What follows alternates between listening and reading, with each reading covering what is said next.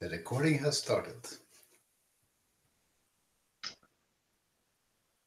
Welcome to the first WEBRTC working group meeting at TPAC. Just a reminder of the IPR policy. We abide by it, and only people and companies listed are allowed to make substantive contributions.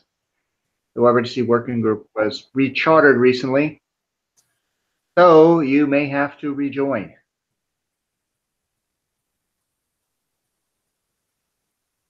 So the focus of these meetings, both today's and Thursday, is to make progress, mostly to make progress on new work, but hopefully to also bring existing specs to CR and PR. A little bit about the meeting. If you're here, you probably figured things out via the wiki. All of the info is there on how to join this meeting. We also have links to all of the drafts, and there are links to the slides on the wiki. We do need to get a scribe. Do we have a volunteer? I have started scribing, Bernard, and can continue. Okay, thank you. And that's in the hashtag WebRTC channel.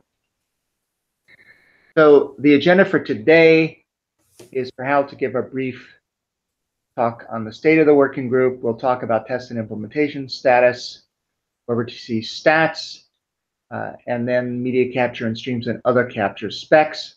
So today is largely existing specs, and then on Thursday we'll talk about new work.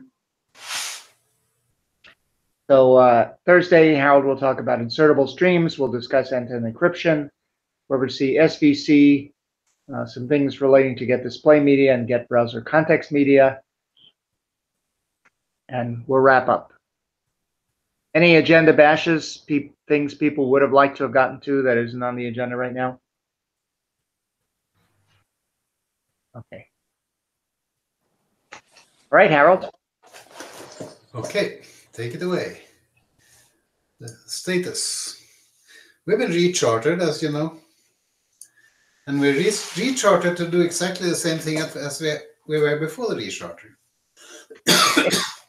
Finish WebRTC 1.0, define an object-oriented API, describe requirements for new use cases, and address them.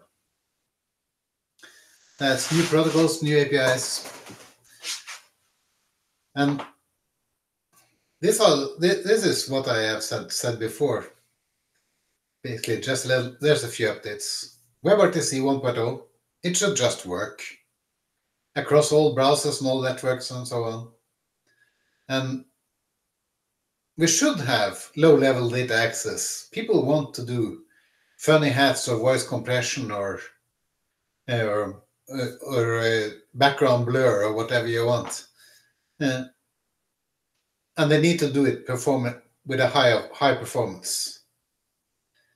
What people don't seem to demand as much as before is ORTC or the sons thereof. I mean, web transport and web codecs are spinning out and becoming de facto focuses for getting work done in those areas. And I believe that some of our insertable streams processes are actually going to help on that side too, because once you can get the information that's going on up and down across the JavaScript API in an efficient manner, then that should help you do what ORTC set out to do. But I still want that object-oriented thing. So, status of documents. We have a candidate recommendation for media capture and streams. It has some issues open, a bit old.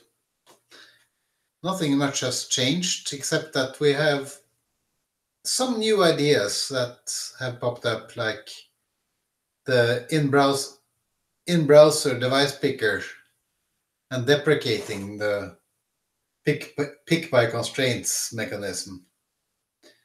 But the community sense of it is still that this is working as intended. There are lots of products that are dependent on it. There's lots of stuff that works for everyone. So we've tried to push new things off to extensions where we can, and perhaps have a later back merge. We'll have some slides later on what's called Process 2020, where folding in new features is supposed to be easier.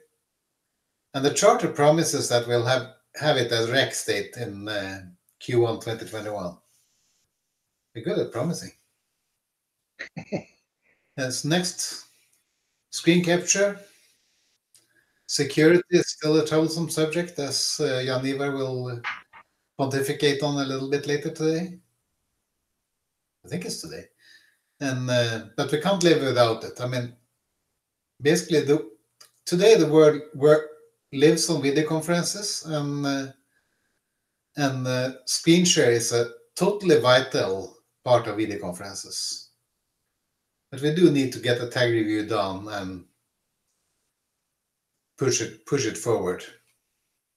There's a new development in the Get Browser Context Media proposal that is coming up tomorrow. No, Thursday. We'll deal with that when we come to it. Next slide. Main spec. WebRTC 1.0. Still a candidate recommendation, and we've said that October 15 candidate recommendation is, yes, it's the last CR prior to advancing to proposed recommendation. David's last words. There's only 10 open issues. I mean, most of them are test suite editorials and some privacy issues. And those should be easy to fix, right? We just need to get around to it. There's an interoperability matrix and a confluence map that show things are progressing, but community sense it's usable, as in it's being used by, it's being used by the billions of hours per day, not millions, billions. And we promised to have a rec in Q4 2020. That's now, for those who didn't notice. Next. With identity, nothing's happened. We have an old promise. We still have a normative reference that points to it. We'll have to ask forgiveness for that because the stuff we hoped for didn't happen. Next. Editors. Henrik and Joanne are currently the people listed as editors and not chairs, who are contributing most of the pull requests on the specs. Other drafts are managed by other editors. I have a couple of those myself. But we need to get the work done, and we on this call are the people who are the possible workers. So next slide. That's just pontificating about, yeah, people have to show up in order to do work, and they have to do work in order to get work done. But we have absolutely no way to force them. Gift economy. If you want to make something happen, volunteer. I'll mention some active documents. Capture from DOM is heavily used, but no big changes. We need to have the privacy security review, tag review, all the boring stuff, and close those open issues. Recorder is another one that is heavily in need of updating, but we don't have the editors for it. But the third one on the slide, stats identifiers, is luckily it's getting there, and we have active edits being done. We don't have a long list of issues that nobody seems to touch, so that's okay. Next. Just mentioning, yes, we have a lot of other documents.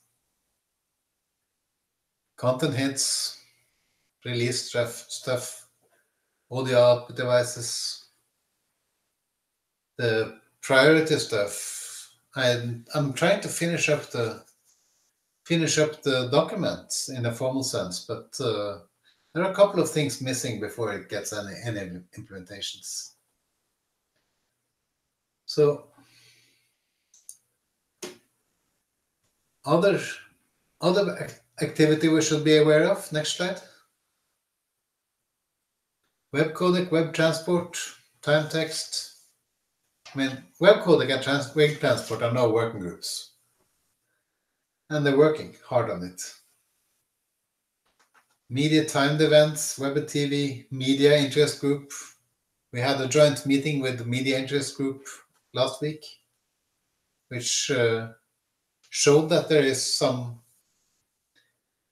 interest across the communities, but we didn't come up with any specific proposals for doing anything that in a more efficient ways. And we need to be aware that we have people who care deeply about security and privacy issues, and they want to make sure that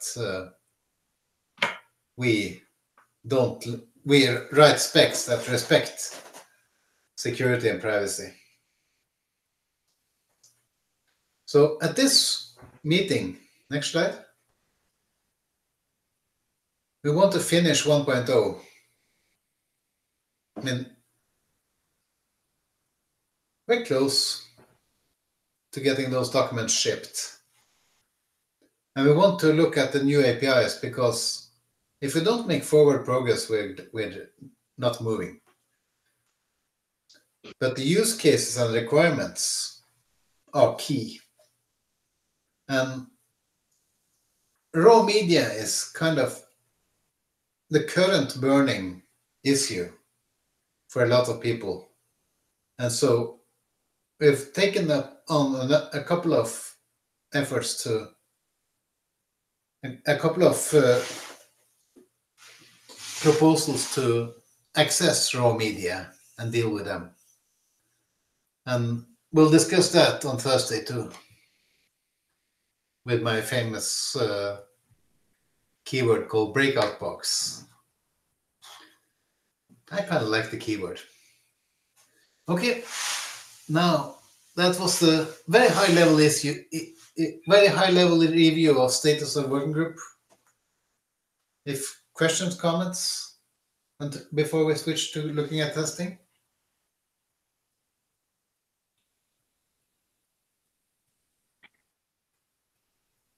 Okay.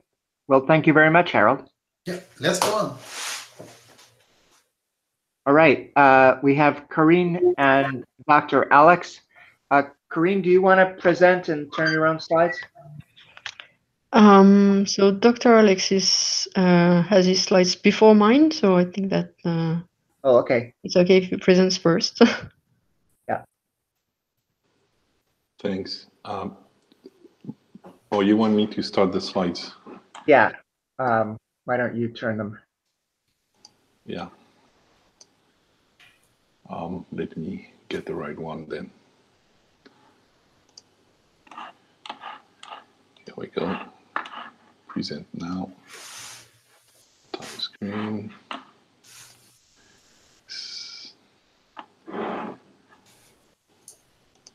All right.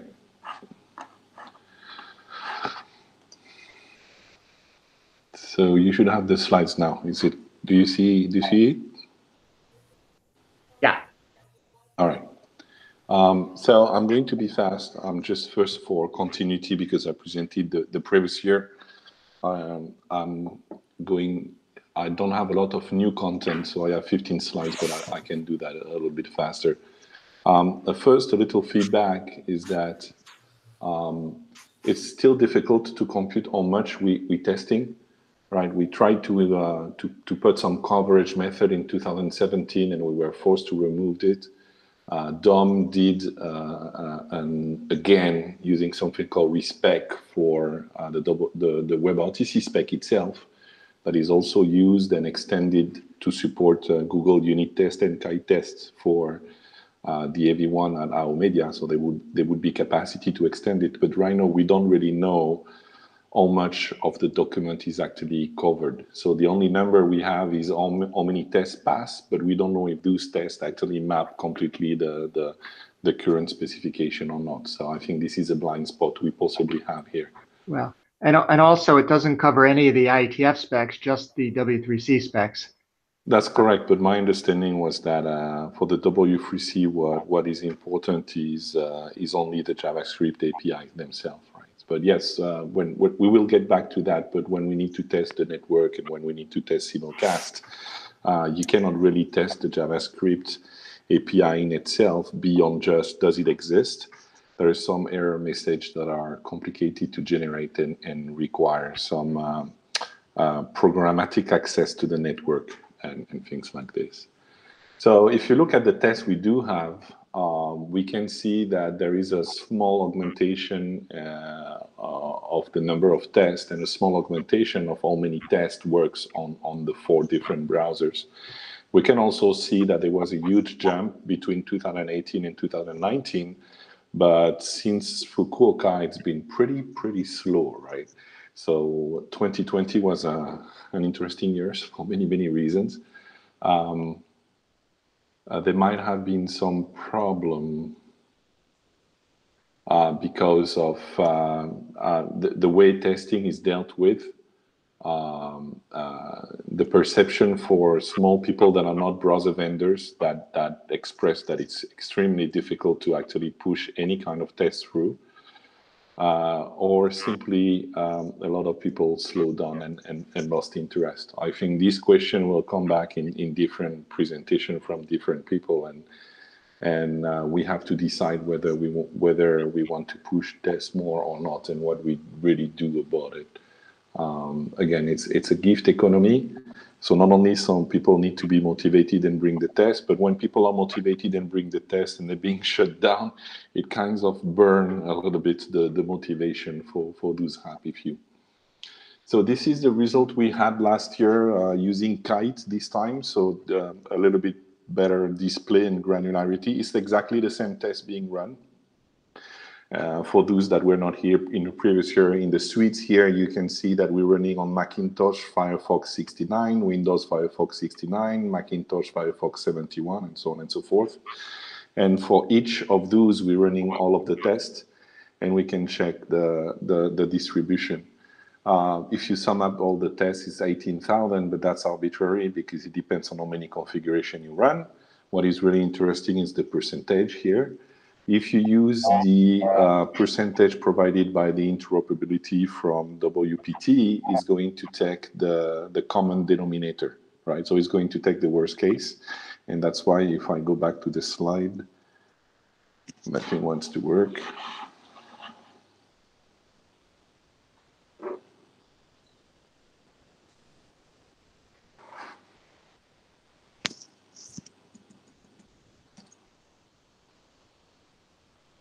I'm stuck here. I don't know if you guys still hear me or not. We can hear you. I'm stuck on the slide. Yeah, we can hear you, but the slide is the same. I should do it. Yeah, it's moving now. All right, yeah, a little bit too fast. If you go back here, you see that it's telling you the interoperability in the green of the number of tests that works across the 4 browsers is 44%. And if you look at La Kite, you see that you get a 66% because it's taking into account everything. If you take the 4 browser, you would need to add all the tests that are passing to get that. It gives you a different granularity. Kite can run WPT just like WPT does. So you can have multiple tests in one file, in which case you have a lot of false negative. Let's say you have 18 tests in one file and one is failing, then it's going to consider that as a failure. We prefer to run it in an individual mode like this, where each of the tests, whether they're in the same HTML file or not, are actually separated, and the error message is given nicely on the right-hand side. That's all we find the failing tests that are important to us and report them to the browser vendors today. So today, we up to 70% plus, which is not bad. We can see a lot of improvement. We have one measure here, so those measurements were made today. The Safari Tech Preview 14.1 is a little bit behind, but that's because of the way we tested. I double check. We can see an improvement across all the browsers. So now the question really is, are we happy with that? Is there anything we want to improve? That's a different question. Simulcast and SVC have been a different problem. We knew from the beginning of the working group, WPT wouldn't be able to test P2P usage, and that you need to have some kind of network instrumentation to be able to test ICE. Really, there were different efforts at the beginning of the working group by Niels and Mozilla and other people. And then in TPAC at Sapporo in 2015, we decided to include simulcast in 1.0. And then that becomes an even bigger problem. So we came with Kite. We spoke in Lyon about simulcast being frightening because we didn't know how much work that would be done. We had the simulcast look back, or the simulcast playground, introduced and contributed by Philippe Hanke this year, that helped have a little bit of visibility from the WPT itself on the one browser setting, but really we have no real reference test and indication today on how well that thing works. So now that Henrik has finished the test per simulcast layer, and that we did several hackathon and sprint on this, my feeling is that it's good enough, but I do not have number to back that up, right? So well, the loopback test disclosed that there were major protocol bugs. For example, there was, I believe, Firefox didn't support mid, so that test failed. So it turned out there were some pretty big bugs that were hiding in there. No, that's correct. And now the question today is that, okay, we had a test and we find a lot of bugs, right? And we don't have more tests, and we know it's not testable by WPT. So are we afraid that there are equally big bugs still lurking or not? And I don't have the answer for that, really. What we did in last year was at the 3 different hackathon work with as many browser vendors and as many SF open source WebRTC SFU vendors as we could to try to have a map. So this is the old one. So for example, in that one, Firefox does not support RTX. No, they do. So it would need to be updated. This is the same point of view from the SFU, and a very more detailed level by level, whether it's W3C or IETF list of all the open source media server have came to implement and support.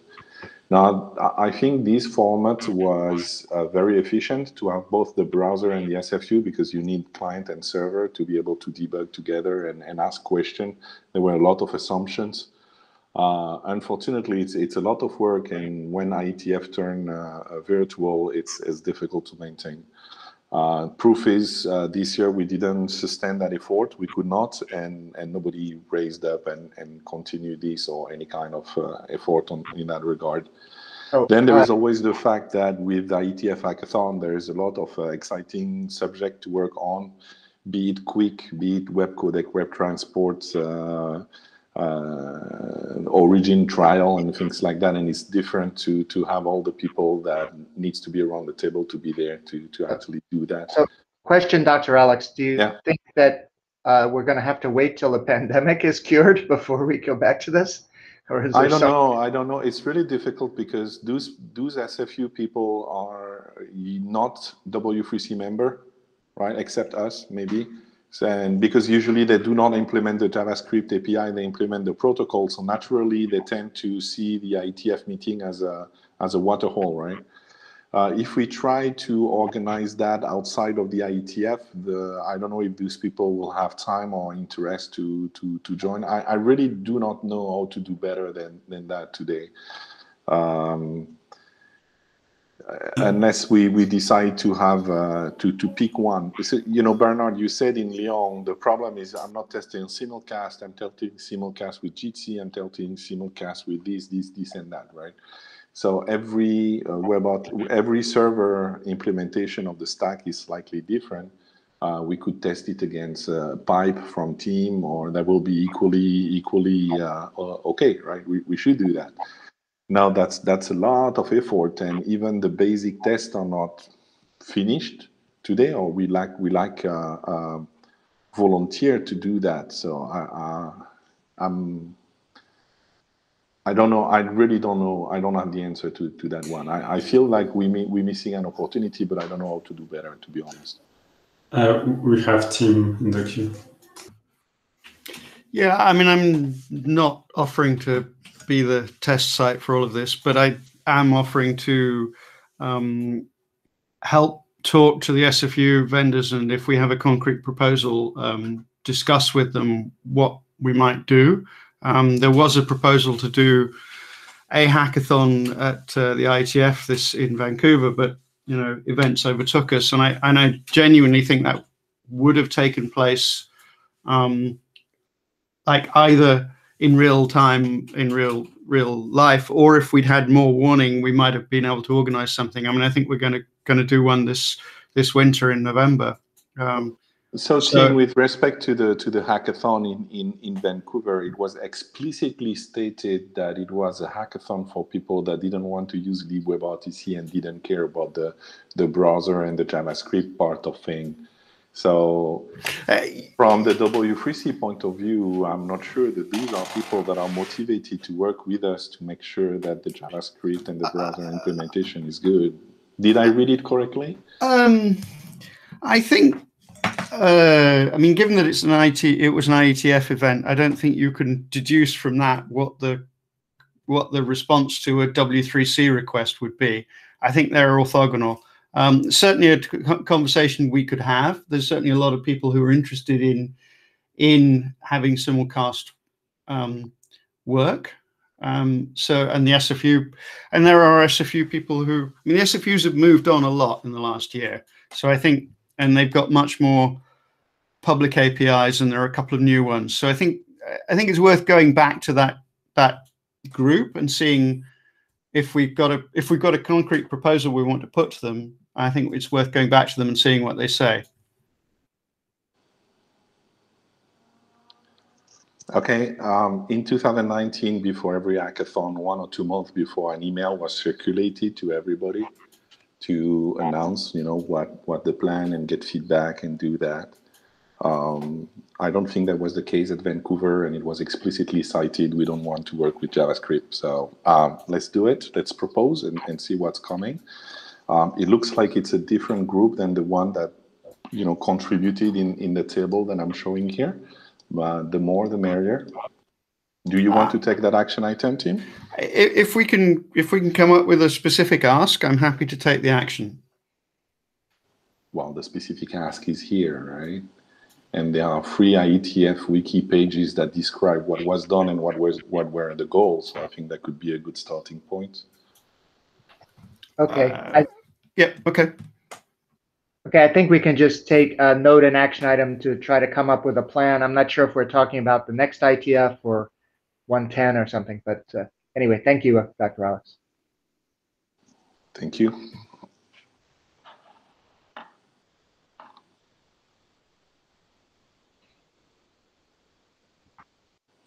So, yeah. Okay, Karine, I think these are your slides. Yeah, so if you can keep projecting, or what do you want to take back, Bernard? I only have 5 slides. Can you continue to turn the slides, Dr. Alex? Of course. Thank you.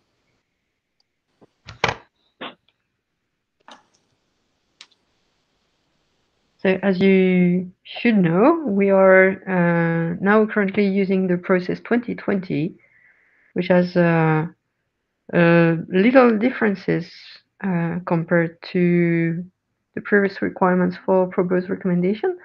The first criteria are unchanged. We have to show implementation experience, namely 2 interoperable implementations of each feature.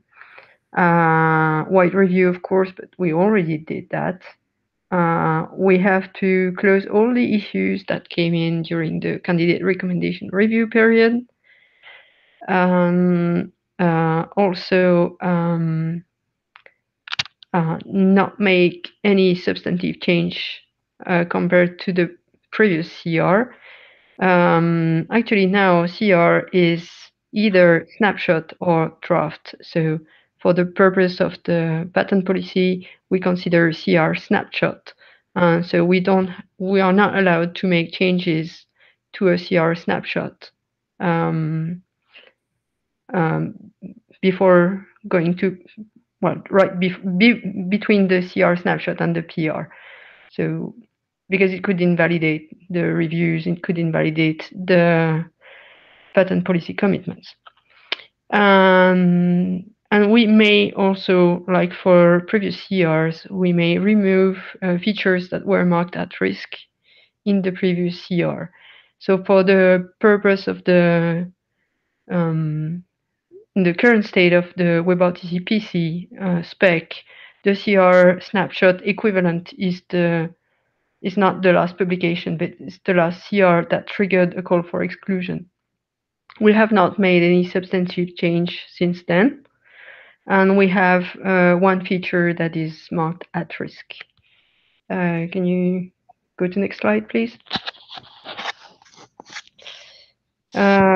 So current state of the repo is showing 10 open issues. Well, at least when I wrote the slide, I hope it's still the case. 4 of them being editorial, 7 of them being ready for pull request, so it means obviously resolved. Some were test suite issues or questions.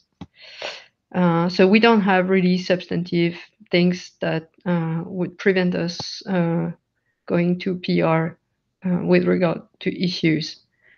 We only got 4 issues in the last month, and 2 of them were editorial. One question that is open is, do we have more testing issues about to come? So maybe related to simulcast, for example, or something else, or WPT, or... next slide, please. So as Dr. Alice said, we had improvements with regard to WPT testing. In the slide, you have a link to the interoperability report that shows the table for today. And there is a summary of what's implemented, what has no implementation. As the voice activity flag is already marked at risk in the spec. A list of things that have only one implementation. Well, actually, for the purpose of the interop, we consider that Chrome and Edge are only one implementation. So the big chunks that have only one implementation are HTTP transport, ICE transport, set streams, and data channel on closing. So far, we don't have a report for simulcast, so we need to add something to that interop report so we can present this to the director if we request proposed recommendation transition. So ideally, something like the tables that Dr. Alex showed us.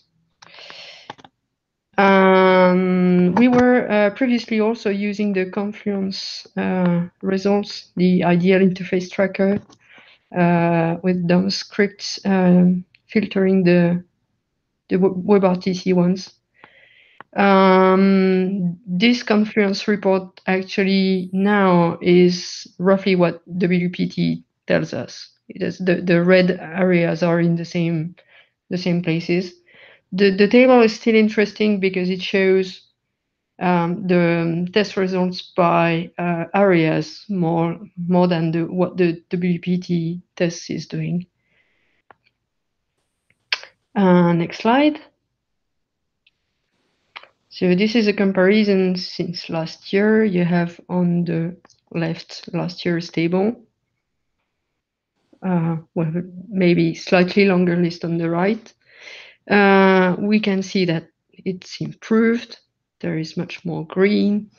Well, it was not too bad, but it's much greener now.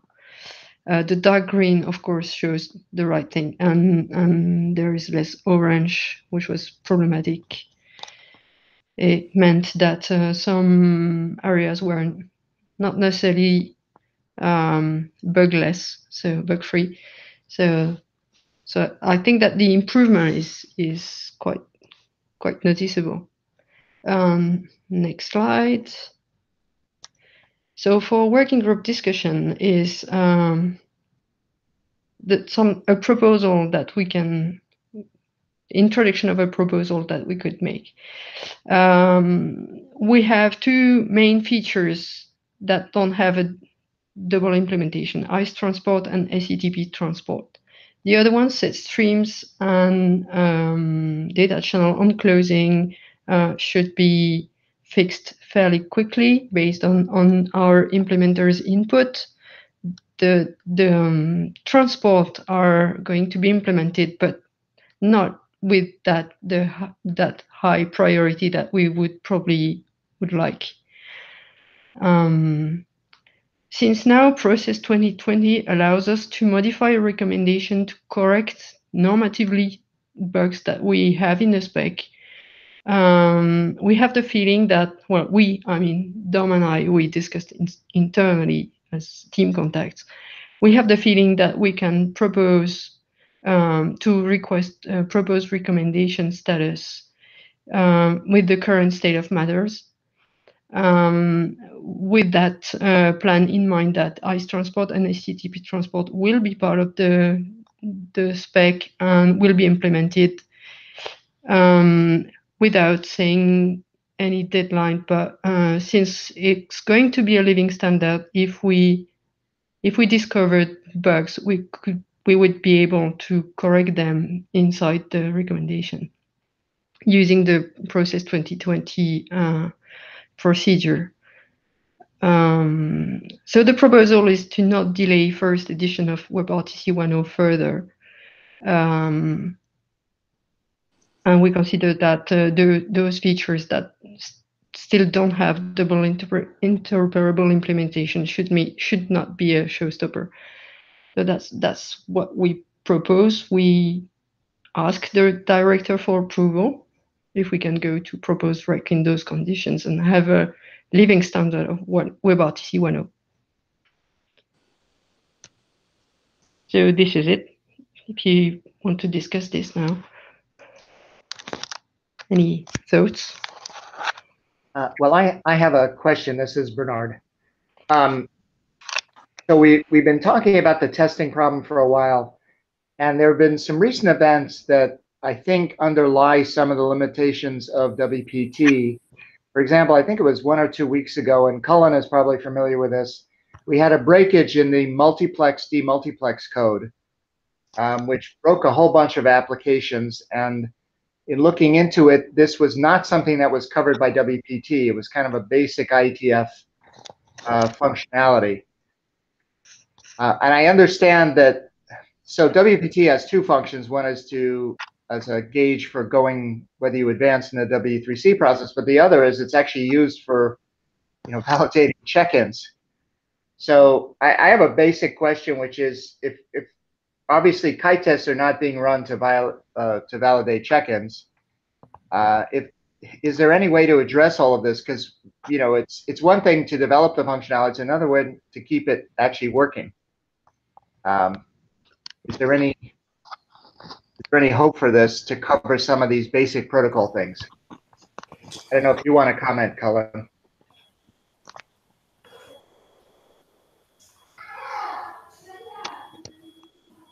Or anyone else. And just a quick comment on that specific bug. Once we understood exactly what the problem was, of course, FIPO was able to fish a whip up a web platform test that tested the Oh, he feature. did. Oh Okay, yes. how did he do that?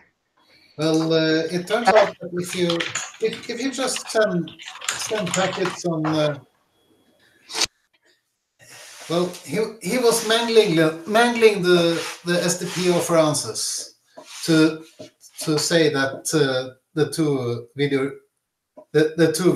videos were having different PTs, but were multiplexed. A lot of entertaining mangling going on there. I'm not sure it will actually catch all the cases, but it caught at least this case. So there may be more bang in the whole loopback thing than supposed to go, I guess. Maybe Yeah, if you're willing to do disgusting things to SDP, you can test it out. So, and maybe to address your broader question, Bernard, I think in general, WPT is this open source project where proposals can be brought up for additions to the platform. Right now, indeed, the kind of stuff you can do is limited by what the test harness exposes, and apparently, well, that's already quite a bit. But some things definitely would need more, a more powerful underlying platform. I guess the key part of adding something more powerful, and maybe Kite is too powerful, I don't know, but something like Kite or Kite Lite or something would require buy-in from the community, and in particular from the browser vendors that are using it as part of the regression testing. And I assume if the thing that we need to be deployed is too hard to deploy in a CI environment, then it's unlikely to happen. But until and unless that discussion happens, I wouldn't necessarily assume that it's not possible. So Dominic, I agree with you. This is the concept behind WPT. Just for transparency, and Harold was involved in all the discussion for 2 years. We tried that. Actually, today, Kite can generate results in a WPT.fyy format.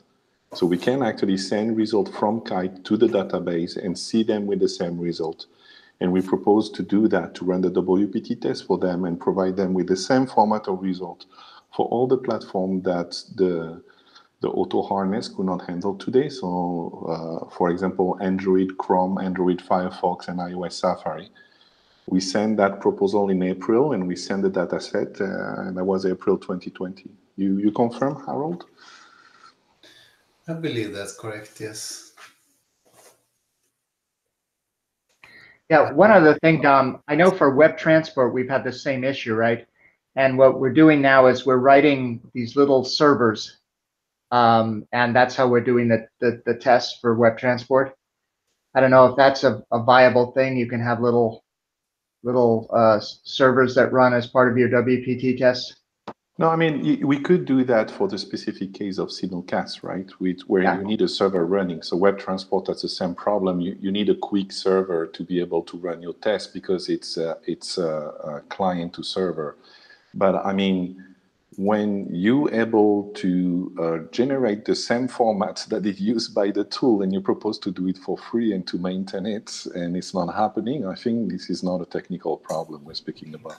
So for the specific case of SFU, we can maintain an SFU and run the test ourselves.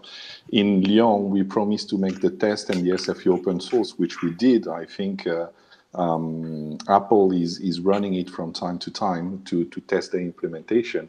But it didn't change. You can make the effort and put it on the table. You cannot force people to use it, even if there is no alternative. Right? So, I mean, again, I hear your frustration with what has happened with your proposal, Alexander. I fully understand it, but first, it may have failed for thousands reasons. As you know, there was lots happening in the world in April 2020. And so unless you've heard very specifically that this is not something anyone is interested in, then I wouldn't necessarily give up. I fully also understand you have other things to do, but I wouldn't necessarily take this as like a definite conclusion that this has no possible future. I would also say that integrating results in WEBRTC FYI is probably not as powerful as running the tests themselves as part of the WEBRTC infrastructure. A big part of why WEBRTC is so useful is that browser vendors are able to run this as part of their own local CI without any external dependency. And even running an SFU somewhere doesn't actually work, I assume, for vendors because of their needs for no dependency environments. Anyway, I'm not suggesting that it is easy, that it will be trivial to get accepted or anything, but I wouldn't say that this is impossible if we can indeed show that the effort needed to get there is proportionate to the value we expect for the WebRTC ecosystem. Okay, thank you, everybody. I think we're going to move on to the WebRTC stats presentation. Henrik, do you want to turn the slides? Sure, I can do it.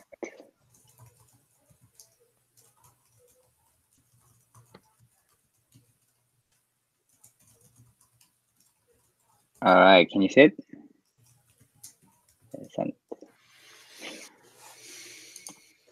Okay, so I'm going to give an update on the WebRTC stats, focusing on what has happened since last TPAC and where the implementation is at today.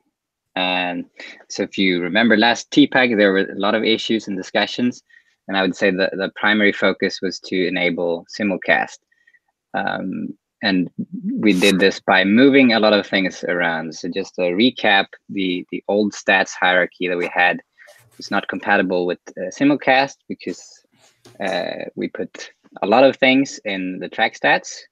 So you had one track stats per attachment, and it was a mix of track metrics, sender receiver metrics, and encoding and decoding metrics. And we had the outbound RTP stats object, but it was famously not per layer. So you might have 3 simulcast layers with 30 FPS, and it shows up as a 1 outbound RTB with 90 FPS. Next slide. Oh, right, I'm the one doing the slides. There we go. So the major update this year is that the simulcast stats migration has completed.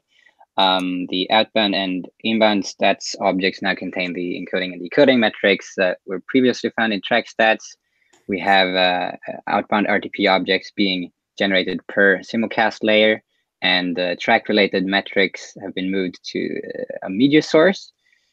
And in the spec, we moved the track stats object to the obsolete section because the relevant metrics can now be found elsewhere. And the implementation, as of M86, we're talking about the Chromium implementation, that it's the leading implementation.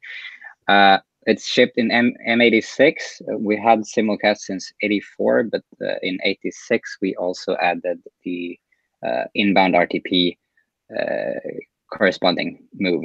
And we still return the track stats for backwards compatibility reasons, but they do not contain new information. They contain the old stuff, which is aggregate stuff.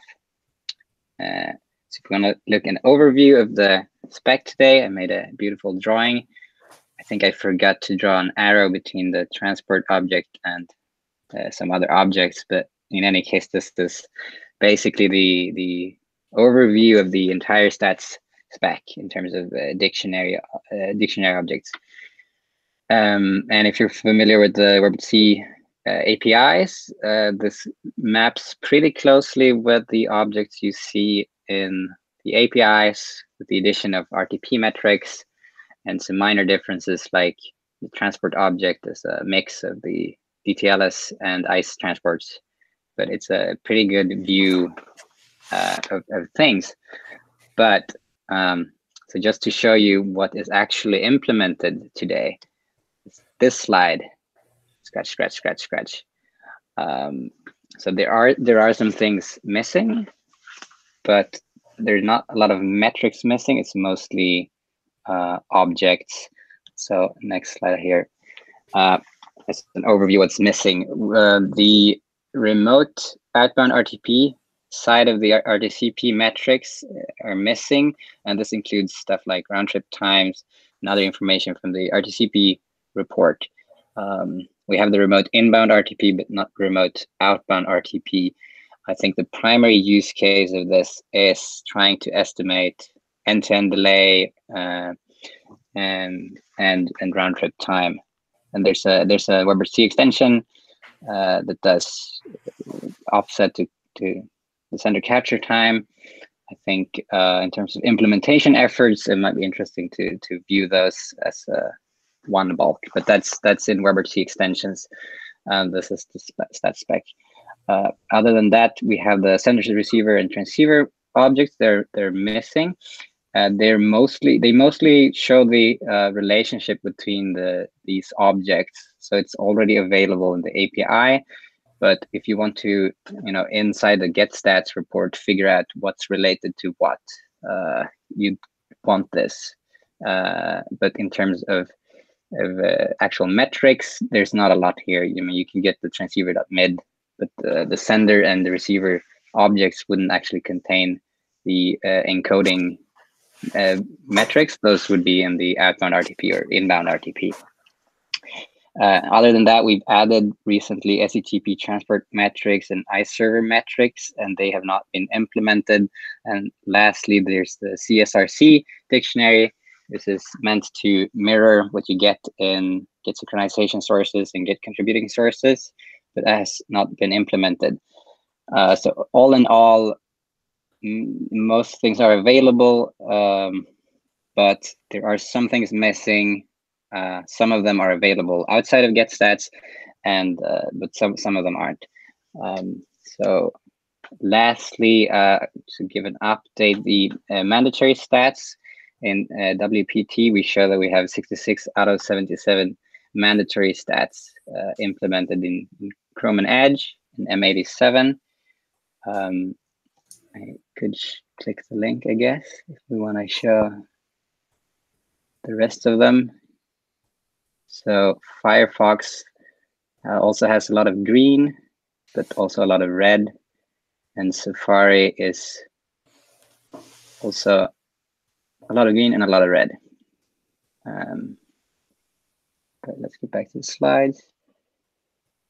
I wanted to give an update about percentage of all metrics updated, but I couldn't find those numbers before this slide. I know that more than 170 metrics have been implemented. But I don't know how many metrics we have in total. Hopefully not too many more than that. So that's the big update, that we've actually made all these changes to the stats. But after the moving stuff around part, there has not been a lot of activity on the spec, and there's not been a lot of activity on the implementation other than the migration. So a question to everyone is, does this mean the stats is good enough? We're all good, or does it mean that we don't spend enough time implementing things? But all in all, I think stats are in a pretty good shape, and it's mostly polishing work. Does anyone want to add to that? Henry, basically, is the simulcast going to work the same for SVC, or does that work in conjunction with the WebRTC SVC spec, for example? So the simulcast stats do not cover SVC because they are structured a bit differently. There was, if last TPAC, we came up with a proposal of how we would do the SVC stats, but we never merged a change for that because we haven't merged the API change to actually support SVC. Today, if you want SVC, you have to rely on a hack that says VP9 simulcast equals SVC, which is not the way to do it. So this is blocked on having a proper APIs for SVCs. So it's blocked on the WebRTC-SVC document, correct? Yes. Bernard, I That's think you're going to correct. speak about that next meeting, right? Well, I don't have any. I won't talk about stats specifically, but we will talk about the document. Yeah. The SVC, right? Okay. Yeah, I think what Henrik is saying that if there was a proposal for SVC that we agreed to last year, we would have the stats, because I think they're just waiting for approval on the SVC side if that API gets. So if it changes or if it's the same one, we'll probably have to make some changes. But if it's the same one, we can just merge our RPR. I believe we want to have implementation experience on the SVC spec first before adding the stats for it. Yeah.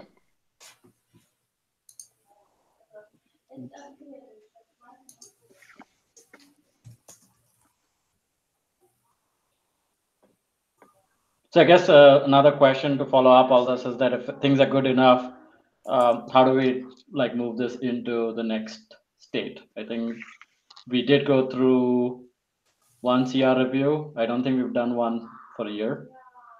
Are we ready to take it to the next step?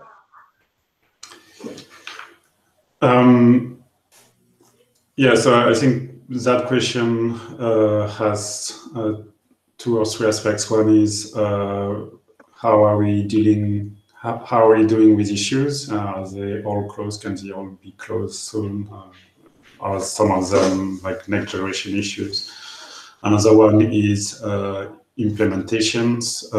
So we've discussed that we don't have double implementation of all MTI, and I guess that means even less so of all stats, which I guess brings us to the third point, which I think is going to be key for that particular spec, is using Process 2020 to manage it as a living standard, which I have somewhere in my long and copious to-do list to make a specific proposal for. But that would be my suggestion, that is, we lock into the spec the things that we know are interoperable and implemented twice, and mark the rest as this will come into the next iteration of the REC, basically.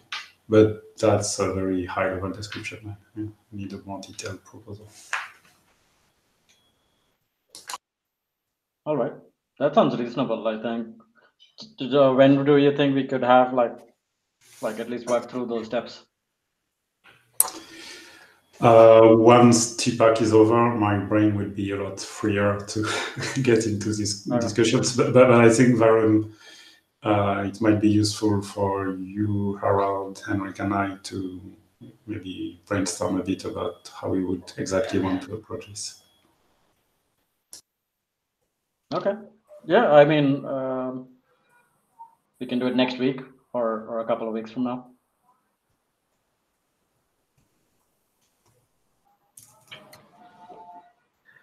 Yeah, definitely not next week. It's conference week, and I'm going to be brain dead. But the week after sounds absolutely good. Yeah. From my side, I'd like to see more traction on the SCPT transport stats. I don't see any traction both on Firefox and on Chrome.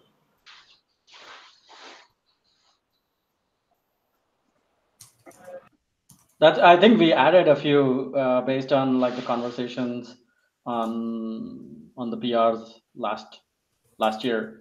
But I guess you're talking about the implementation, not the spec themselves.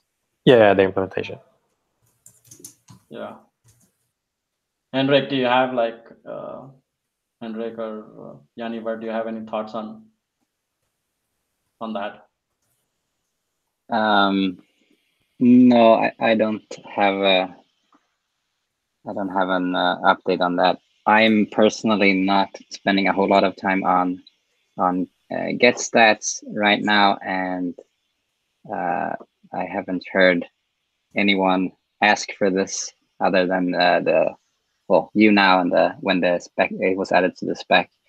If anyone is willing to write a CL for that. I'm happy to review it, but I can't promise anything in terms of implementation. I think for Firefox, we're committed to implementing the mandatory stats, but no, not committing to a timeline at the moment. And for, I think SCTP stats, particularly, I think are low priority since they can be shimmed, as far as I understand. And that they only provide metrics, they only provide usage metrics of the API, as far as I can tell, which you can. I think they added. I think we added a couple of metrics from the low-level stack, which is like round trip time, C window, and things. But yeah, here's the SCTP transport stats. But they're not mandatory, are they? No, they're not on the mandatory list. No. Right. So I think a very high-level question: do we have enough stats from a specs perspective? If there are any missing, please create an issue on the issue tracker. And I think in terms of implementation, I think what Henrik is saying, that if anyone wants to bridge the gap between the libsctp and the JavaScript layer, CLs are welcome. Are there any updates on privacy review on stats? We had one like a couple of months ago, or at least at the beginning of the year. And I think based on, I think we moved one of them, which was more controversial network type, out from the spec into like the other spec, Henrik spec. So I think that's where we stand. I think there's only one PII marker right now on the whole spec, which is I think codec implementation, decoder implementation, and encoder implementation in the codec. Those are the only, and since it's not mandatory to implement, I think people can leave it as null. Right, and I believe there's a similar issue in WebRTC PC raised by Ping on exposing hardware capabilities for get capabilities and STP. And I think our pushback there was that this information is also available in other APIs like WebGL and WebGPU, and that any permission should probably be at a higher level in a different spec. Right. So I think that's why the codec implementation thing is just like behind a PII flag. It's up to the browser vendors to implement it, or like put something there, right? Like they could just say whatever the user agent string is. In many cases, I think what people want from that is a hardware implementation or a software implementation. That's the only thing that people are looking at as like one bit of information. And if anything, what software implementation?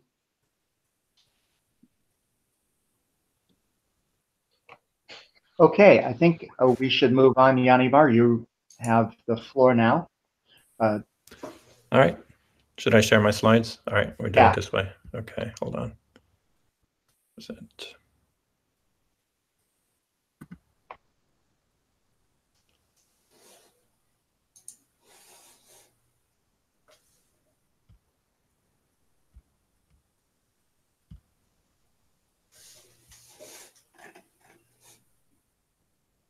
So can you see my screen?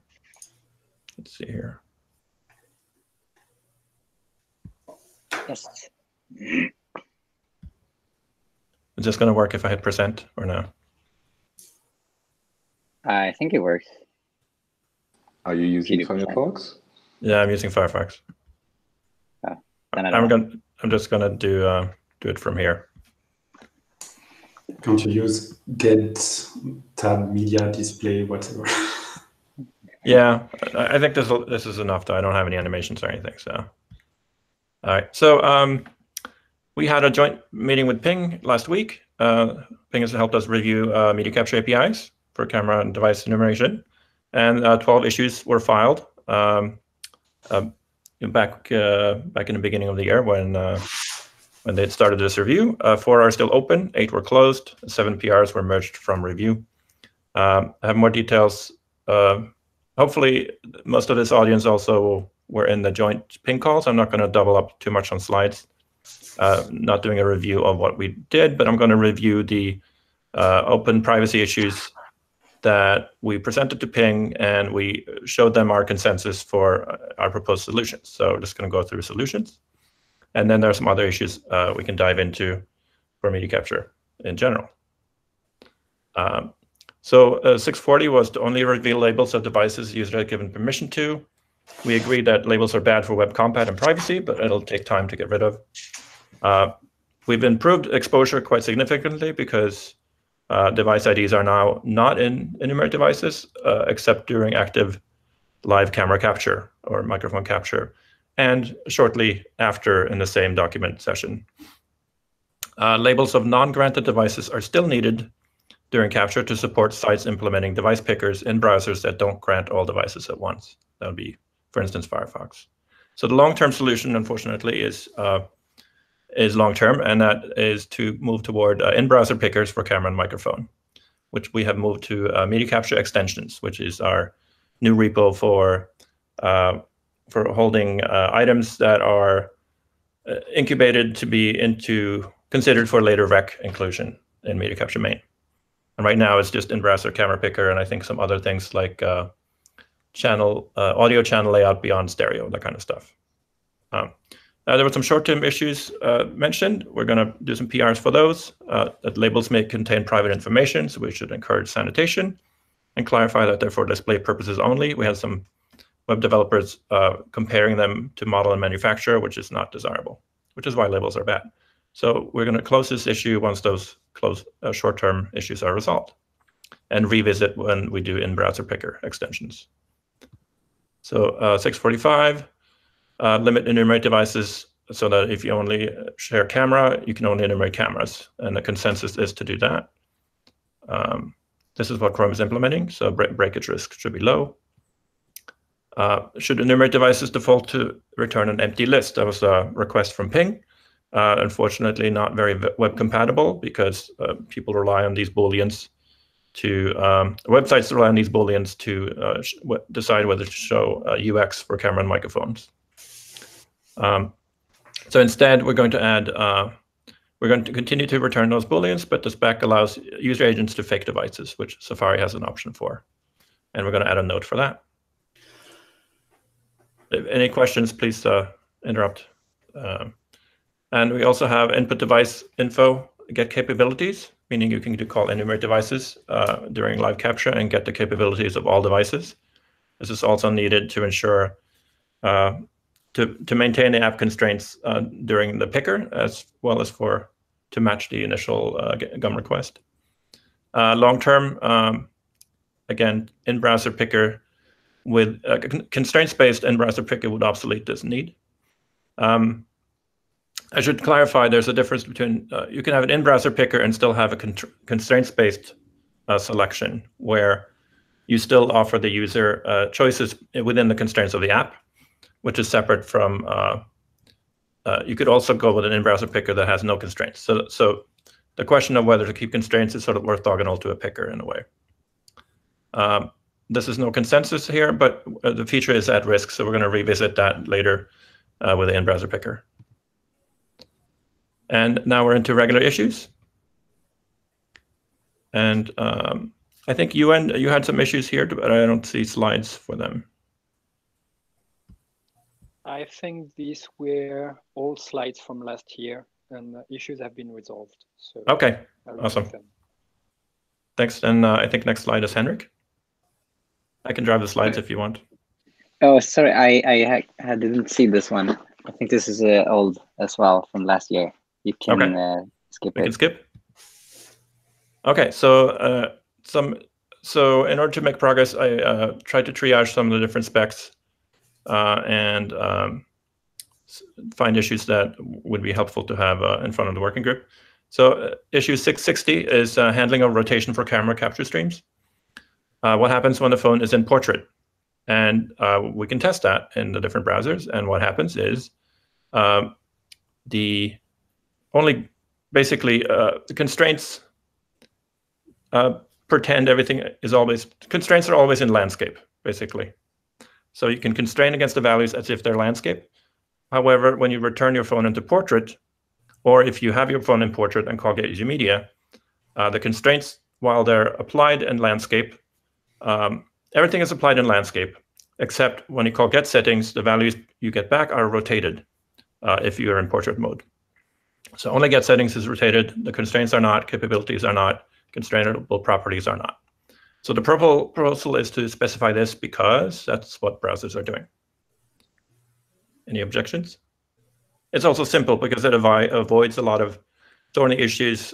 We don't have the over-constrained event anymore. So if you had min-max constraints, they might apply in one aspect, but if you rotate the phone, they might no longer apply. So it's actually quite a simple, if not exactly elegant solution. So unless there's any objection. Cool. Yeah, that looks good to me. So have you tried also apply constraints before, after rotating, or so on, or do you expect any? I did not specifically try apply constraints, but I think we would want to specify that it works the same as the initial get user media call. That would be my expectation. Okay. If it doesn't, we have to. There'll be a slide at the next interim. Okay, that sounds good to specify it. And if all browsers are behaving the same, we should just do that. All right. If there are no questions, then I'll move to the next slide. And issue 735 is to make fitness distance, change it from, right now it says may, and this is a suggestion to change this to a should. This is basically there's two things. There's select settings algorithm, which is used in both get user media and apply constraints. That's already says should, but get user media also uses it for device selection, meaning pick one camera over another based on constraints, and that one has a may. I think we need better web compat around device selection, and that's important for both this spec and other specs like image capture. So for example, if you specify, I want a 1080p, but also 60 hertz frame rate, which device is more important to the app? And you could specify, I want the device from last time, but if you don't have that device, I want a new device that's 1080p ideally. So, rather than figure out which is exactly more important, there's a million corner cases. Predictability trumps usefulness at the edges, which I like to say, which means that it's more important that it works the same across browsers than for it. The constraint syntax, you can always come up with combinations that are not intuitive, but as long as they produce the same results in all browsers, I think we're good. And similar for pan, tilt, and zoom, you could specify, I want 1080p, but I also want to be able to zoom. So getting this, getting a stronger consensus around fitness distance would help. I mean, we have consensus. Stronger implementation requirements around fitness distance would ensure that we could get better web compat in media capture main, but we could also fix some current spec bugs in image capture, which I'll discuss on a later slide. Does that sound good? This is Yuan. I mean, may and should. So should is so it does not change the requirements. So user agent can still do whatever they want, be it a may or a should.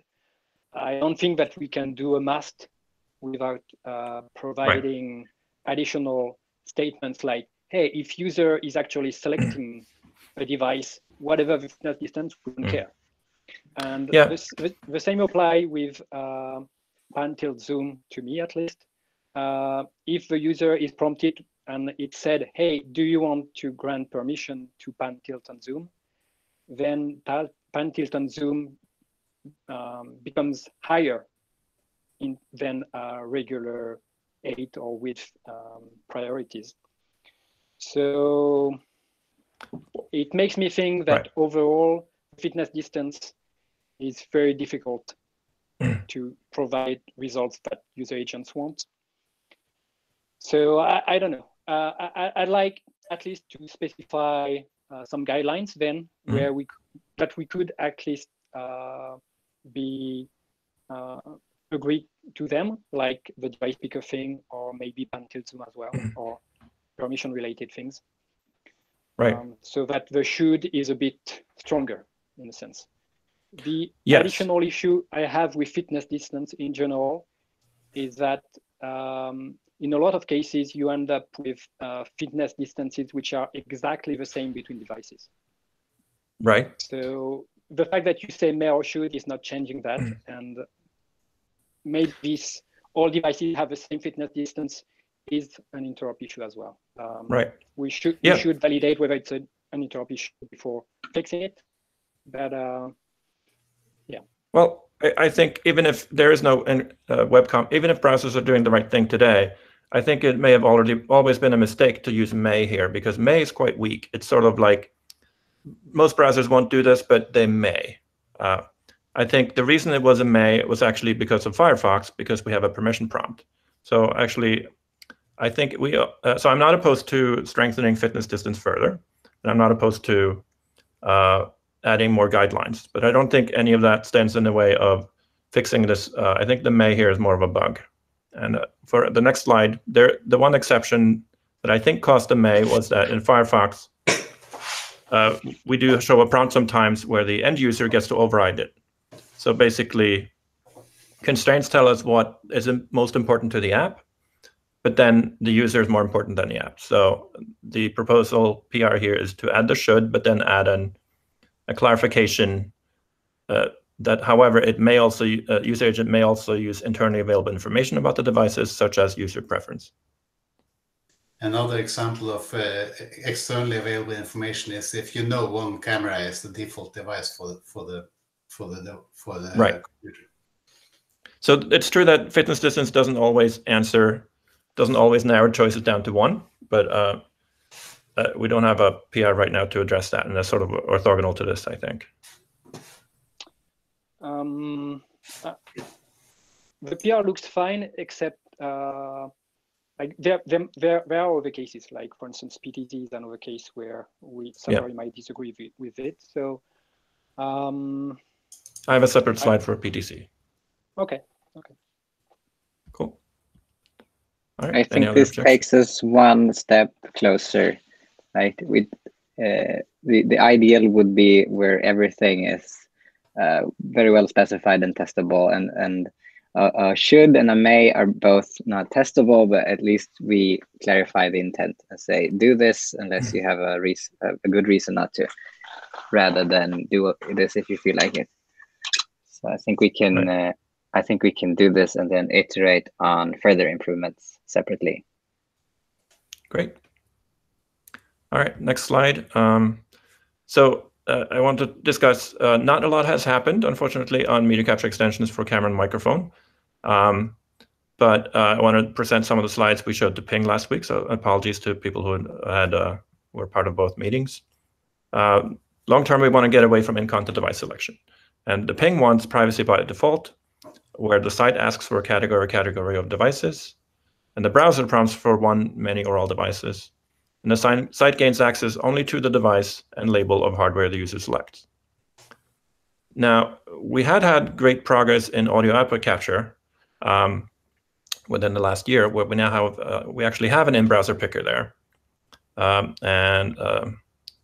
it's select audio output. I'm mentioning it here because it's a setup for camera and microphone to contrast differences.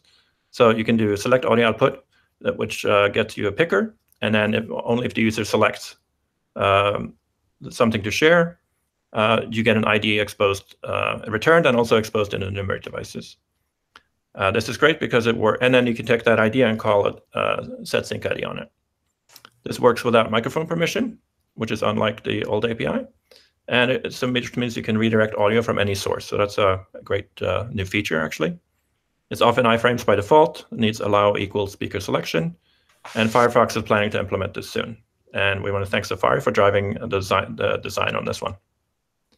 So there's still, we also added a device ID member. These are not constraints. It just has the same name as a constraint. So select audio output takes a dictionary with one member, device ID, because sites still need to be a way to remember device to not prompt every time, assuming the user permits. But what the design does here, which is great, I think, is that you have to call select audio output again to validate the ID. And if accepted, if the user agent accepts the ID, then the picker can be skipped. But the user agent may show the picker at times, for instance, if the speaker device is no longer available, which the intent here is to deter trackers, so that we're banking a lot in get user media and select audio output that tracking libraries will not risk a user prompt or turning the device hardware light on for 3 seconds or turning on camera and microphone in browser notifications for 3 seconds. And again, the ID only appears in enumerate devices if the call succeeds. So leading into, since we have this, why don't we add select camera and select microphone? Well, there are a couple of complicated reasons for that. Web apps want constraints on camera selection, like resolution. Web apps want some discovery. There's some immersion use cases where Twitch streamers now are using 2 cameras, where they can show their face and their dog.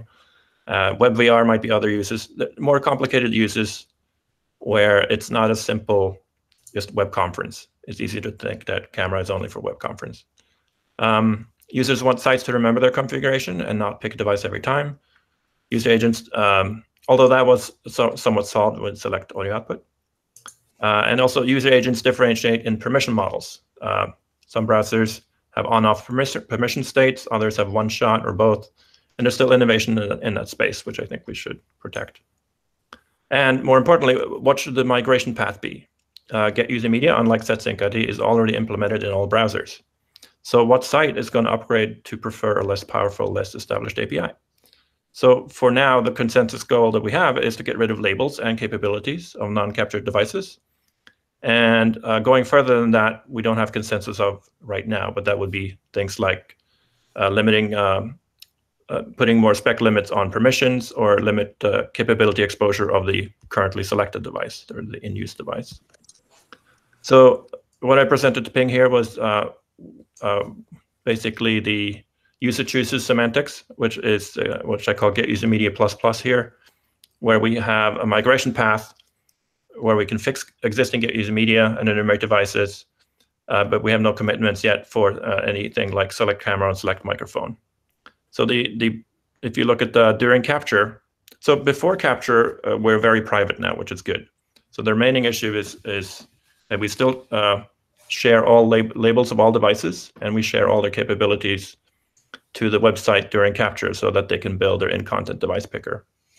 So we would like to get rid of that. And that's what the middle option here does. So you can have a label-less device picker style API where the site still has constraints, but the browser is the one showing the prompt.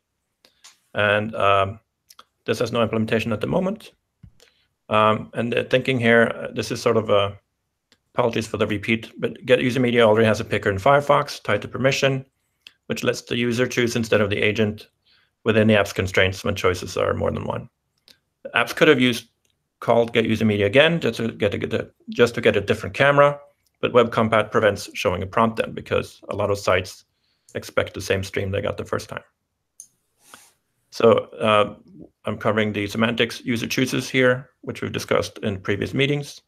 New semantics would mandate a picker if app constraints don't narrow down to one. And this is actually orthogonal to permission. And there's a migration strategy that may result in us flipping the default or not. But what it would also do is it would make get user media usable to implement in browser pickers. And there's some criticisms and features would be that if we were to flip the default, this would mean people might see people with multiple devices. People with just one device would see no difference, but people with multiple ones might see differences on more like demo sites and other sites that haven't implemented a strong device selection, device management policy. So they might be prompted every time because if the websites use video true every time, it might be, whether that's more or less annoying than the site picking the wrong camera every time, it's probably less annoying than that, but more annoying than it just happened to 50-50 pick the right device every time. So that's and then hopefully we can deprecate the old way of calling get user media, where we don't need to share. And then we can remove labels and capabilities from enumerate devices. We can even make it return a dictionary instead of an interface, because right now it's an interface because it has to have the get capabilities method on it. So that'd be nice. So that's it for that. Next steps. The question, Sure. wouldn't removing labels, so if you go back 2 slides, instead, one more slide, step 3, remove all labels from enumerate devices. Right. I think One more slide slide. 71. Slide 71, I think. Okay. Oh, Yeah. we're way too back. Oh, there we go. Yeah, remove all labels from enumerate devices and deprecate get capabilities, and then maybe flip the default. So my question is, if you don't flip the default and you don't actually, force migrate everyone to browser chooses, how could you possibly remove labels, right? Because if the browser isn't doing the picking, then the application is doing the picking, and then what will they display? Will be just device 1, 2, 3, 4. Well, so the steps are, first we implement user chooses in all browsers. That's the big one. Once people have that, sites don't have to use in-content device selection anymore. So how do we get them off of doing that? Well, first we have to offer the ability so they can call get user media with semantics : user chooses in order to invoke the now newly wonderful in-browser pickers. So now there's how do we get sites to call that API? We remove the labels from enumerate devices, or we threaten to remove the labels from enumerate devices, which means that it doesn't really break sites, it just makes them less attractive, which is perfect because their pickers will still work, but it'll say camera 1, camera 2, camera 3. And their users complain to the site, and the site goes, oh, we need to call the new API to get the labels back. Okay, that makes sense. Thank you. That was what I was asking. No, thanks. Good question. I don't think it will work, but that's worth trying. We have in the queue. Sure. Was there a question? Yeah, I guess this is Colin here. I mean, the breaking. I mean, this. So look, the idea of getting a better way to do this, I'm all in favor of. This is one of the worst parts, I think. This is one of the most constantly identified problems of people using WebRTC systems is the difficulty of controlling which input devices they're using. So, I mean, I'm really glad to see what we're doing on that. But the idea that the way we're going to get people to move to the thing we wish they would do is by making their life really painful for the thing that they currently do. I would be surprised to see Chrome and WebEx and everyone else do that. I mean, have you talked to people about whether they would actually break that? Well, I think we know from experience that websites don't move unless there's some disadvantage introduced. So if we have another way, I think that is just carrot. totally ignorant. This is not reasonable to say at all. Okay, people constantly move to better things when there's something better to move to, right? Sure. So the migration strategy does not put in timelines. So we could offer the new functionality a year ahead of any. We might not be able to remove labels for a couple of years, and then we can build the new APIs. So the hardest part here, I think, is to get vendors, frankly, to implement these pickers.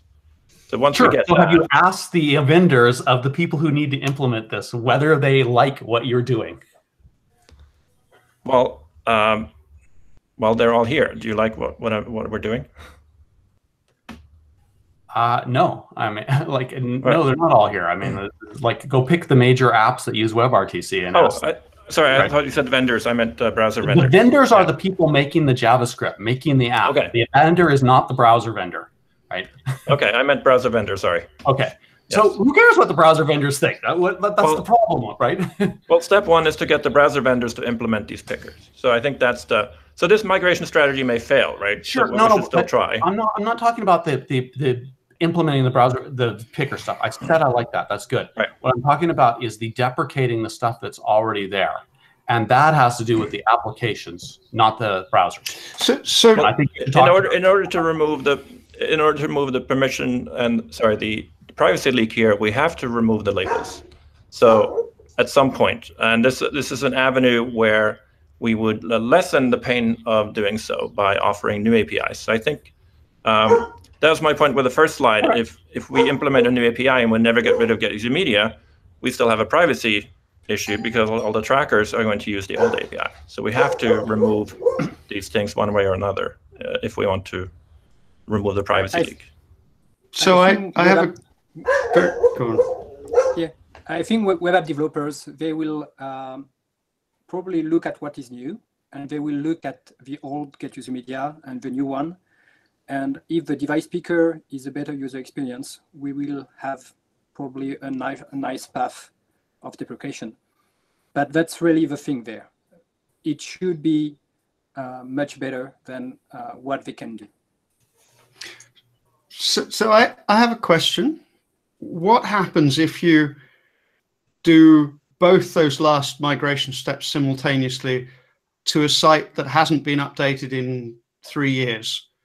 If I read it right, what happens is that the browser picker from out of the browser Chrome kicks in, and the user gets to see a full list of their cameras. Like, it actually, if I read it right thing happens. I mean, it's so not what the site expects, but actually the user experience is correct. The user will get what the user wants because the user will be able to pick it in the in-browser picker. The unexpected thing would be the in-app picker, which would show, device 1, 2, 3, 4 still. And then I don't know if it would pick those properly. I think it would, but it would make less sense than the in-browser prompt at that point. So right. One downside with the idea of having both approaches at the same time in a given browser is that then you have 2 prompts, and users will have to understand both prompts, and that's bad. So you could go a step further, and you could make it so that the in Chrome prompt limits what comes back from the in page prompt, so that what they see, they select it. Like, this is for the site that's done nothing, okay? And you do the last 2 steps simultaneously. The user comes to the site, they do something, they choose the camera, which happens correctly, and then the in-browser within the page picker says, you've chosen the camera effectively because it lists the only one that's still available. Yeah, I'm not that worried about sites that I think sites either do nothing, or they both remember the user's device from last time and implement a picker. So I think those are the 2 categories. There's the responsible sites that have, the big sites basically have device management, and there are those that don't. These are the 2 camps. So I think yeah, go ahead.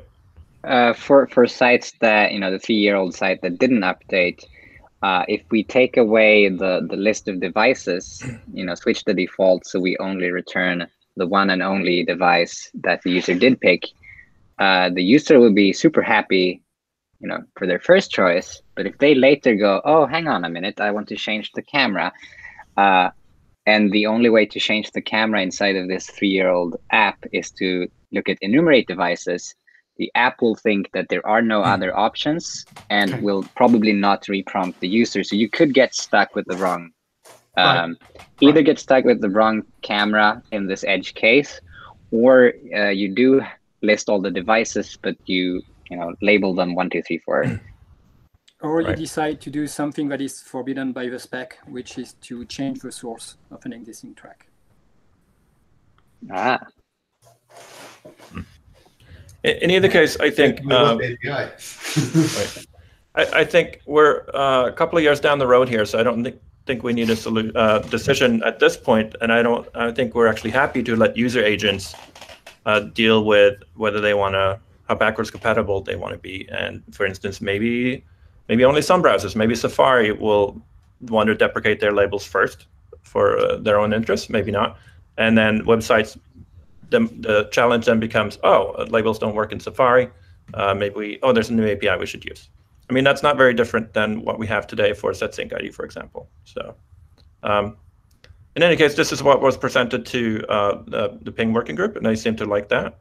And the next plans is for Firefox to implement select audio output.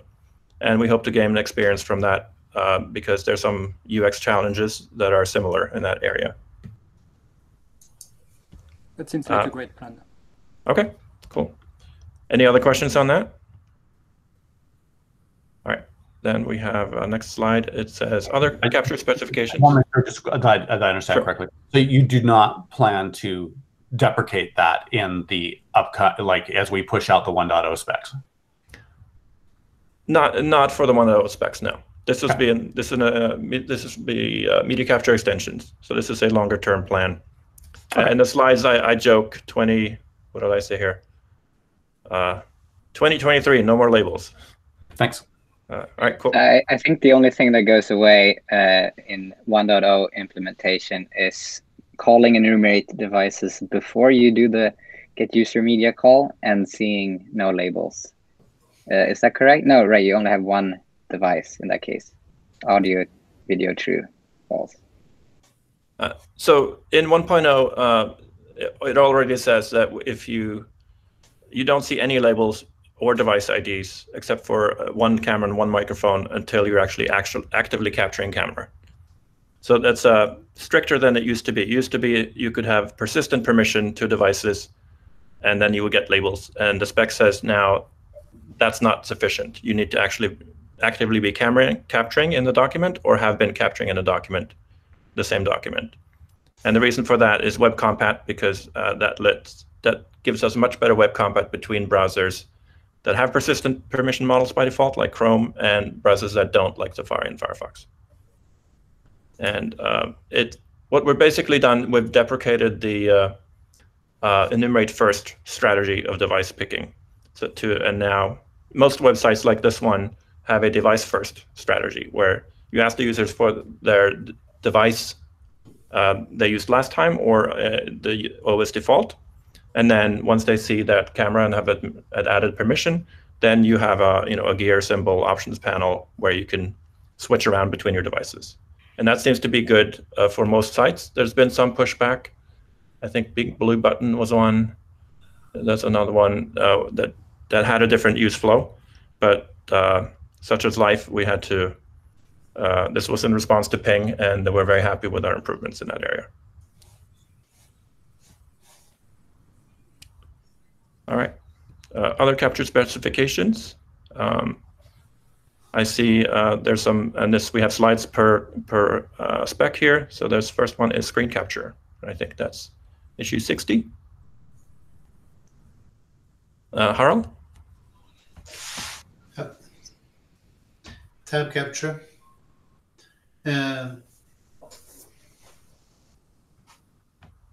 Let's see, the point was that the browser display the idea of tab wasn't defined.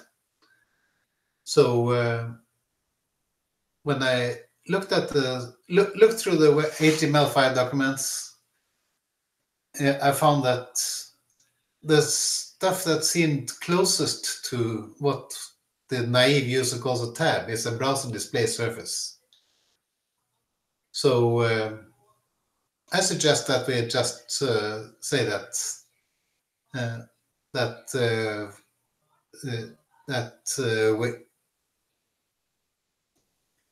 we capture the tab and it's a browser display, and we call it a browser display surface. So I don't think that's a change actually. I think it's just using the correct term. Yeah, I think so. The intent would be that so you're capturing the browsing context, basically the tab and you're seeing at the moment you'll see what the current document there is, but if that current document changes to a different document, you'll see the new document instead. Yeah. That's what we currently do, and that's what users have come to expect, and that's what they should continue doing. Yeah, I think that makes sense, and we should. But terminology-wise, I think we only use the phrase browsing context and avoid the word current document just to avoid confusion. So we can bike shed on the language there, I think. Yeah, I'll make a pull request and we'll bike shed on language. Cool. So I agree with this. Just a question about because here we talk about changing the current document. I think there's language somewhere that you can't change the source, or am I misremembering? I'm just wondering if we need to clarify something there. Like, what is a source because it sounds like the source changes if you change the tab, but I'm not sure. Well, the source, we should be clear then, the source is the browsing context, which is the frame within that the document is displayed, if you will, like it's a container. So we're sharing the container, and you're seeing the current document at any time. So if you navigate, if you go backward, forward cache, for example, with the back and forward buttons, you would see the content change that's being captured. And I think most users understand that when they're sharing a tab, that it's not just, that capture doesn't end if you hit the back button. Oh, right. That as well. I'm thinking of the case where in Meet, if you click on a different tab and then you there's a UI button in the browser that says share this tab instead, and then you actually move context to a different tab. Well, you can get around. You can get around all that by defining it as a virtual source, right? So it's user agents aren't really limited here, other than they're encouraged to explain what the source is to the user, so that it's not lost on them. I think the language we have there now is mostly that the source can't jump around in confusing ways to confuse the user. Okay, I'm happy with that. I'm just suggesting we clarify that part, because I wasn't sure if Chrome's changing tab was against the spec or not, but happy to hear it's not. Yeah, I think it's not because. Oh, sorry. Go ahead. Go ahead. Oh, I think it would be a problem if the permission prompt, the picker, made it look like you're sharing one tab, and then later you can share a different tab. So if you had a choice that said current tab, for example, that might be a way around that, or the active tab as a special smart choice, if you will. If you have other UX ideas there, we could probably add that as an issue to the spec. I mean, we should be allowed to innovate, but it'd be nice to double check that it makes sense. Yeah, what I wanted to say was that with regards to sources, I mean, the spec doesn't have the concept of sources as such, except for the device ID setting. Well, it has a concept, but not exposed surface. Oh, yeah, it's not exposed to the web. I mean, correct. The concept is in the spec, but it's not exposed. So the only way that it's exposed is via the device ID setting. Yeah, so screen sharing does not have device IDs exposed, but it does have track label, and there's an issue on. Yeah, but if you don't change that, you are technically not changing the source. I mean, as long as you define source as something that you are producing. The spec is venturing into trying to dictate UX a little bit here, which I think is fair given the security implications. So, but yes, you're right. There's no exposed surface other than track label, where I think we have an open issue. But we're not proposing a slide here because we don't have a good solution yet for that. So some people are asking to be able to know whether a given tab is same origin or not, or is whitelisted origin or not. And if it's not the good origin, then they would mute the track or disable the track, basically.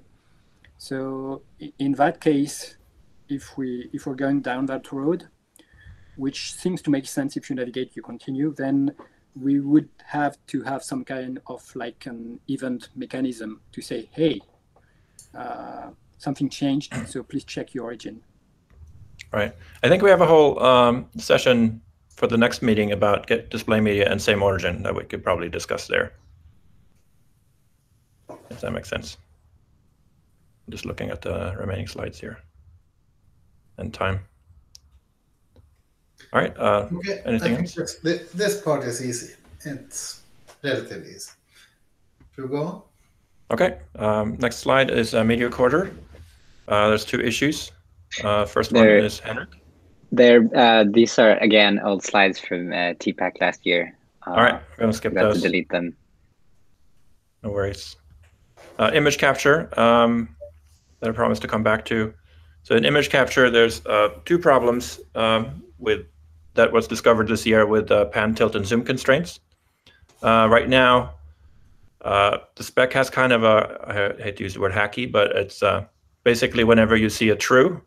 So the goal, for context, they needed a way to call getUserMedia and say, I want a pan, tilt, and zoom functionality, because that requires elevated permission.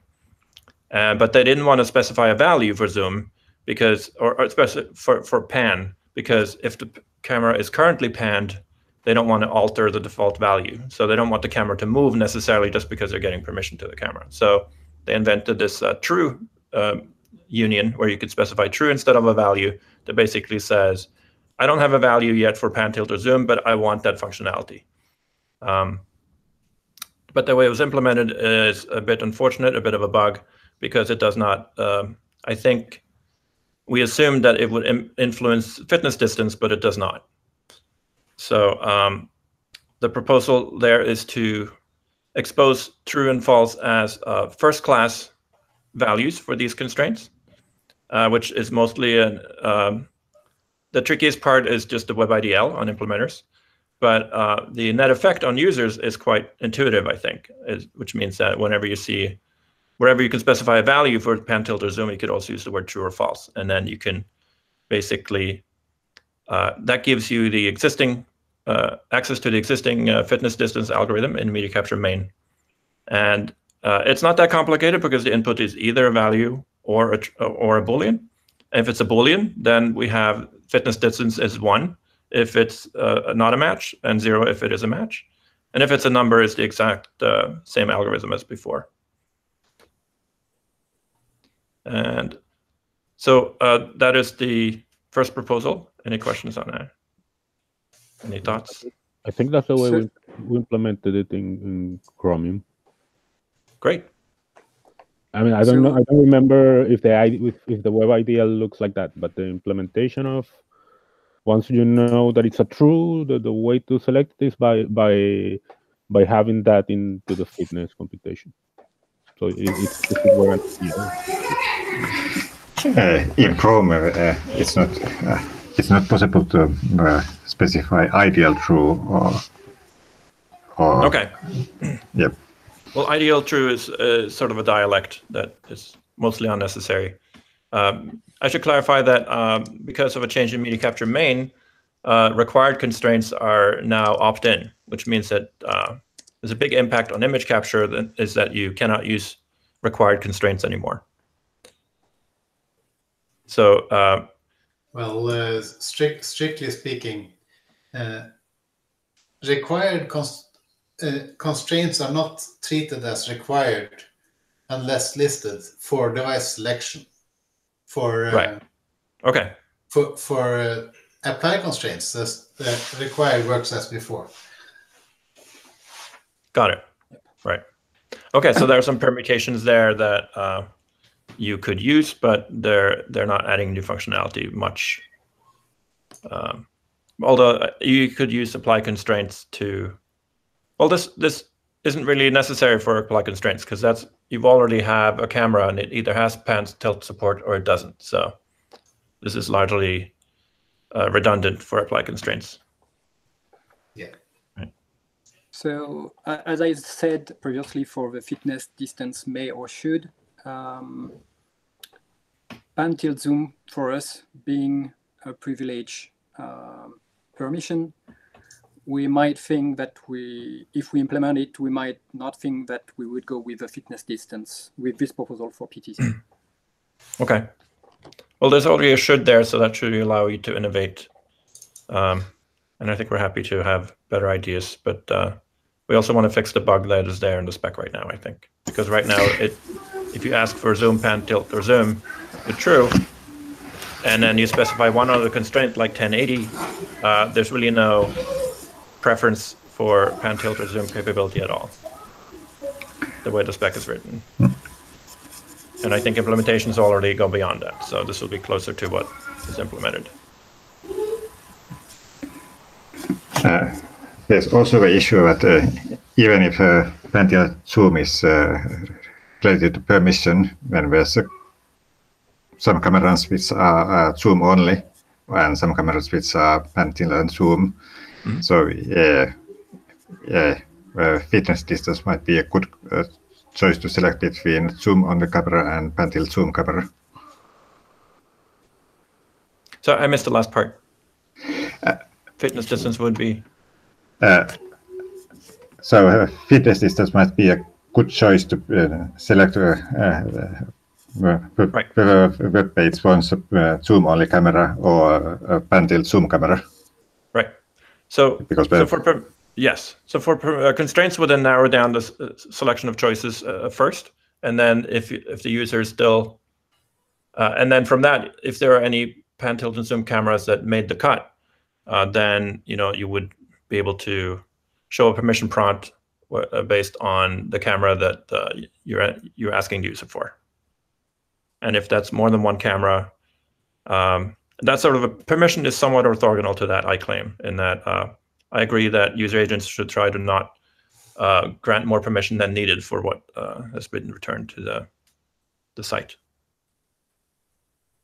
So that's sort of orthogonal to this a bit, because this is more about getting web compat around the way that applications describe their demands.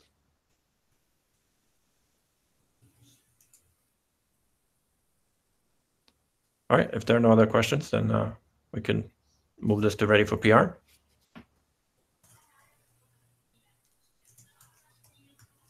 All right, so a second part of that problem is that it's a bit unspecified whether non-pan tilt zoom cameras actually satisfy the default values, because regular cameras have one-to-one zoom, right? So does zoom 1 give you regular cameras, or does it guarantee you an adjustable zoom camera? Same for pan and tilt.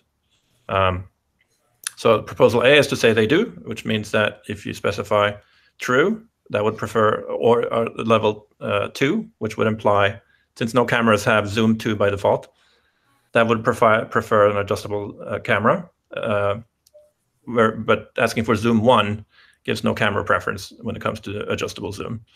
The proposal B is that they do not qualify, and then we could specify that in pros and media capture main. And my suggestion here was for all camera constraints, not in the list of inherent constrainable properties. If constraint name is not supported by a device, the fitness distance is 1. And the list of inherent constrainable properties is something we added recently to that has a list of basically device ID, facing mode, and one more thing, which are properties that are inherent of the camera. For instance, all cameras has a facing mode or not. The website doesn't, the browser doesn't always know, but we want to exclude those from this new rule, because facing mode does not imply give me a camera that can flip. Right. Any comments on this? If zoom 1 is no camera preference, is this the same as not specifying zoom at all? Well, that's the question. If the application asks for zoom 1, would it be surprised if it got a camera back that you couldn't zoom with? Also, same for pan and tilt, pan 0 or tilt 0 would be the same. Specification also says that the zoom is usually ratio, but it doesn't say that it must be a ratio. So it could be that the default is something other than 1. Right. So this is admittedly a corner case. It's more about, what do we want to specify? So it works the same in browsers.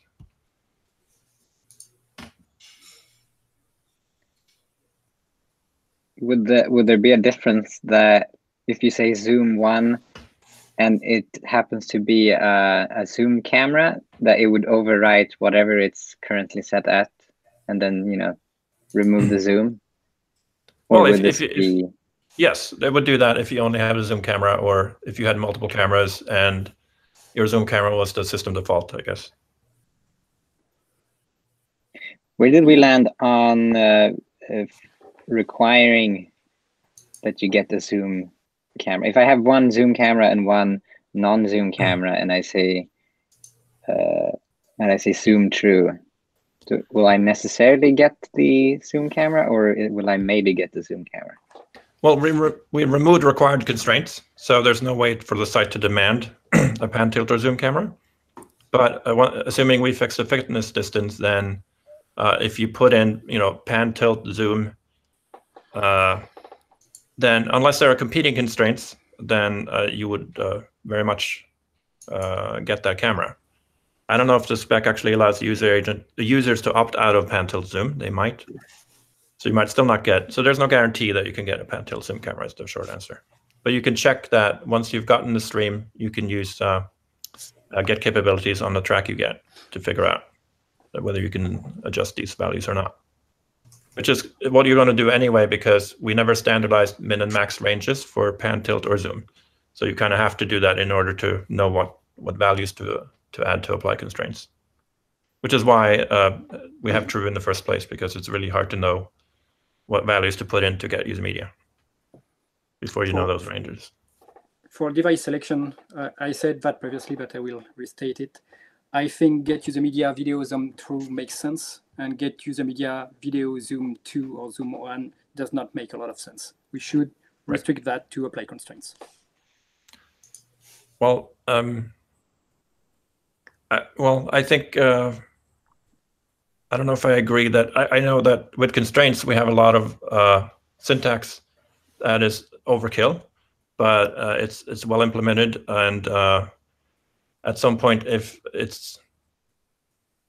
it's more important about that it's predictable across the different APIs than that necessarily every use case, every corner has a need. So, but is that something we can continue discussing? How are we doing for time? All right, we're getting close to out of time. Should I move on a bit, or wait? Reju is in the queue. Hey, Janivar and Yovan, do you want to say something about implementation in the various like image capture implementation on Firefox or Safari? Is it in your plans? I think for Firefox we don't have any immediate short-term plans. For Safari, it's the same, but we want to make sure that the model is good enough so that we could implement it at some point. Yep. We also welcome external developers to start doing it. Same. To me, it seems confusing to mix picking a camera with, acting, like reconfiguring that camera after it's picked. Right? Maybe I want a camera with a very high capability to zoom. Maybe I specify a very high zoom value. But then if it's picking based on the current zoom value and like picking the ones closest to what I choose, I'm not sure. Agree. Right. So yeah, in practice, this is more to align with the constraint syntax. What you're going to use is you're not going to do these edge cases.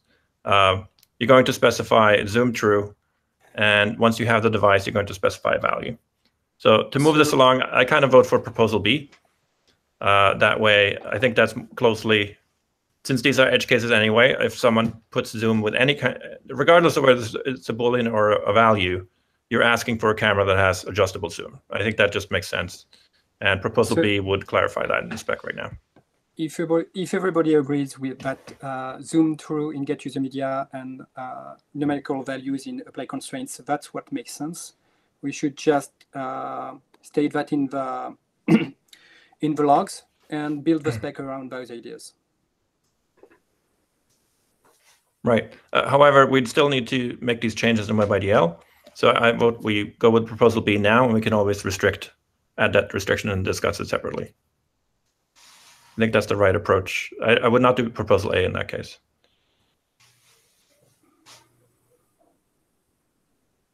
Would that work, Ewan? I'm not sure. So you would go with proposal B and basically have another issue stating that we should restrict to zoom through in get user media as a separate issue? Yes. I think that's a step in the right direction, because then any mention of zoom means that non-zoom cameras need not apply.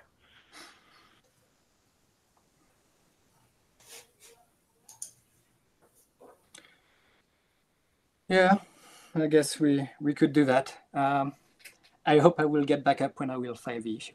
All right, cool. Thanks. I think we're at time then. We have some more slides. Maybe we can move to have some time. Let's just 2 more slides, I guess. It's for me to capture for Dom. One Again? more slide. One more slide?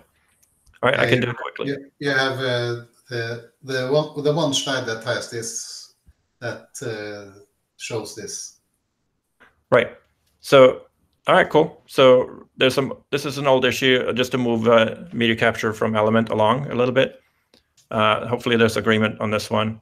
They had some old unimplemented language that had this weird behavior that if a media track can only end once, so an audio video track in an element sense, if that's enabled, disabled, or re-enabled, it will be captured as 2 separate tracks. I don't think anyone's implemented that.